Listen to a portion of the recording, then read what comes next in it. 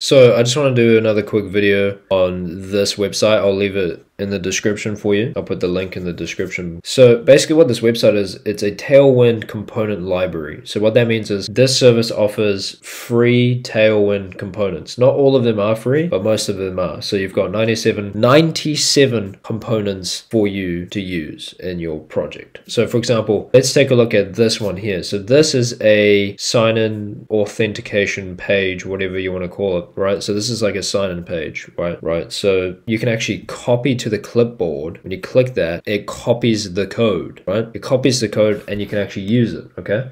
So the same with like these, FAQs, so you can actually just drag them into your project and learn how they do it with Tailwind CSS. So a great, where can I do that? Hang on a minute. Good example would be if I was to open up a new window. Okay, so let's say that I set up like a basic React app, right? So I'll just do pnpm create v, and then I'll just say like Tailwind.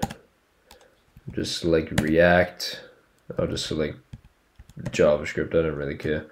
So when I go into Tailwind and I just do basically just open up the code and pnpm I, oh yeah, also you would have to install Tailwind, right? So you would have to do that bunch of garbage.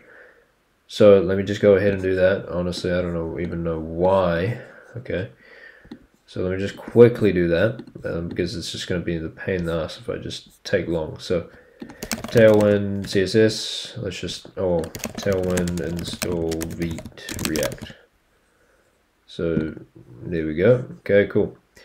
So, okay, Yeah, okay, cool. So basically we want to install this. Okay, I just used a pnpm. Right, because that's just, pnpm is, the trend now. So there we go, I'll just do that. And then I'll just copy this crap code, Tailwind, and then boop, there we go. Copy and paste, like usual, like most developers. Anyways, so add the Tailwind to your project. So index CSS. Okay, let's do that. Index. What in the garbage is this? Get rid of it. npm. Alright, cool. So now we can actually start. So yeah, I basically just got rid of all that garbage, dude. Okay, so essentially, okay, let's do it. So pnpm div. You don't need to type in run div, Okay, so there we go. Amazing. No CSS. That's why it looks terrible. Okay, that's not why I'm here to show you. So essentially, if we went to, sorry, where was that authentication page? Oh, here it is. So copy to clipboard. Now watch this, you ready? So if I just show it in the main application, paste, you see that? Look at that. Sorry, I'll zoom in so you can see. So like all this code here is just Tailwind. And that was it. That's like, so you can actually turn that into a component, right? So probably that's not the best practice. What you want to do is you want to have a components folder, components, and then have a like I'll just say auth sign in, or just an auth page, right? And then this is it. So you just add it here. There we go. Now you call it. So you just say import auth from auth.